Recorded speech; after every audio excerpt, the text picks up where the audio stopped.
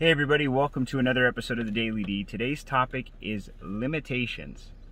So, how many times have you put a limit on the things that you can do? That's probably the most important thing, and the things that you can have.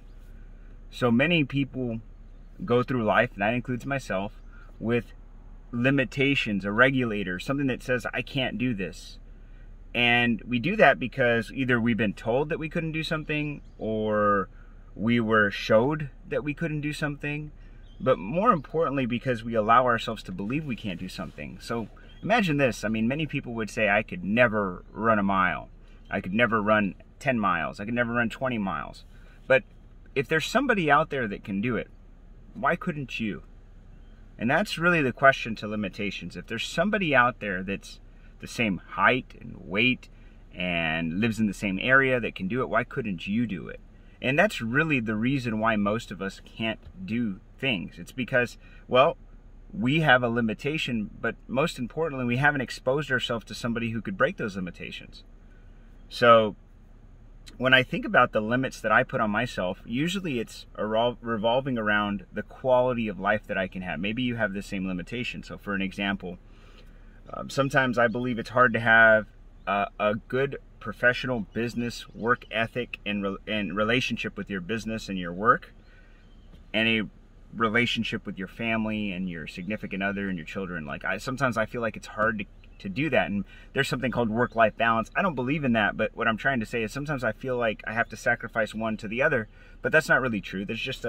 It's a personal limitation. Sometimes I have to just figure it out. I gotta reorganize things. Is there somebody out there who does way more than me and has such a more fruitful relationship with their family and their friends and their children and their business? I'm sure there is. So I've got to get exposed to that. I've got to learn from that. I got to research that. I got to do better at that. So when I think about the limitations we put on ourselves, most of the time they're just limitations that we believe. They're beliefs. They're limiting beliefs, not necessarily truths. They're just beliefs. They're just beliefs. And once we get rid of those beliefs, what happens is we remove the limiters. Right? When somebody tells me something can't be done, that's when we know it can be done. There's really nothing impossible. Somebody said, well, I want to go to Mars. And everybody says, that's crazy. And now we have a guy named Elon Musk who's like, I'm going to do it, no matter what it takes. Right? Somebody says, I need to lose 200 pounds. Somebody said, that's crazy. There's no way you could do that with surgery. And then somebody does it. Right? It's a limiting belief that you can't. And really where it all resides is right here. This bad boy right here says a lot to you about what you can and can't do. You see, your mind gives up before your body. If you go to the gym and it's one more mile, it's your mind giving up, not your body. Right? If you go to work and you get tired and you say, I got to go home, I got to relax, it's your mind giving up, not your body. It's when you say you're not going to eat the burger and then you eat the burger, it's your mind giving up, not your body. It's your mind that's giving up. It's the thing that we must control the most, because once we control it, we can have anything we want. Life has limitless potential when we get rid of limitations. Those reservations, those considerations, those things that hold us back. So I encourage you today to think about the limits that you put on yourself. Maybe you limited your income. Maybe you limited your health. Maybe you've limited your relationships. Maybe you limited your education. Maybe you've limited your skill sets. And you said, I just don't know that. I can't get that. I'm not going to do that. I don't know how to get that. Or whatever. I say those things all the time. I catch myself. And sometimes you just got to say, stop being a little baby, get up and figure it out. And if we make those commitments together, what happens is those limitations get broken for me, but also for those around me. See, that's the benefit of breaking those limitations. It's helping others get exposed to the things that they thought they couldn't do either. Let me end with this. So many people go through life raising children, telling their children that they have unlimited potential, that they can go to any school they want, they can become anything they want, they can have anything they want, through hard work and through persistence and consistency and all those things. So mom and dad tell their children, you have significant potential, you can do anything. But they're not demonstrating that in their own lives. they don't show up every day giving 110% of their potential. You know, you tell your kid, I see people who are like, my son's a star athlete. They're going to do so great things in life. Football player. And then you look at dad and he's overweight. He's out of shape and he can't get things done. How do you want to train your kid if you can't run with your kid? Right? How do you expect your kid to get better? If you want to be the #1 fan, the #1 coach, go run with your kid. Right? Get your butt out there. When somebody says, well, you know, my son's so smart. They're so talented. They're so gifted. What about your talents? What about your gifts? Are you exposing your potential? You see, success is by definition the exposure, the grasping, the attaining of your own potential.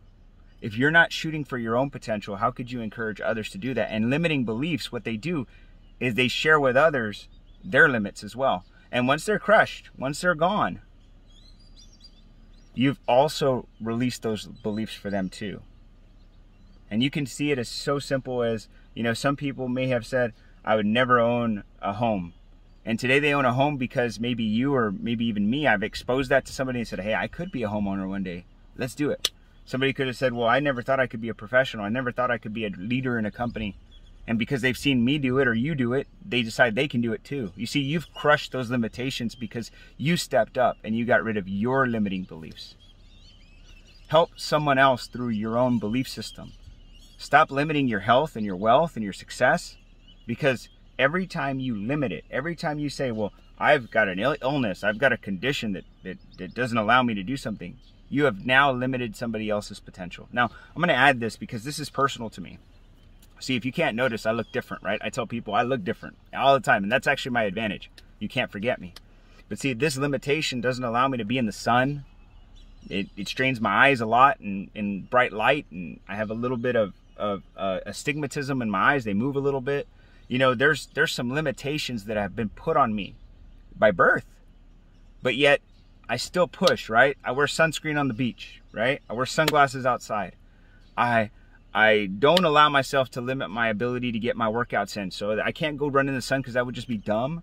So I run in the mornings, I run at night. You see, I don't limit my potential. Now, does that mean I won't go run in the sun if I had to? I will definitely do it. I will wear a long sleeve. I've done it before. I'll do it again. I'm just telling you. Some people would have my condition and say, I got to hide in a corner. I got to wear a hat every day. I got to make sure I don't get burned. I got to keep my eyes away from a screen. I got to, you know, they would say those things. And then what happens is the other people who have the same condition as me, they start saying, oh, well, I can't do it either. And then they don't do anything. You see, I have found that. And by the way, there are a lot of people that I know that have albinism like me, who I hope that I inspire to not be ashamed or afraid or sensitive. You know, I got picked on all my life. I was told a lot of funny, mean things. But you know what? Those limitations were put on me by them. And now today, because of those things, I have turned those around to becoming a positive for me. And I hope that limitation, that whatever it is for you, you get rid of it so that you can expose yourself and others to their endless possibilities. God bless you. Wishing you nothing but health, wealth, success, but most importantly, freedom, guys. Have a great day.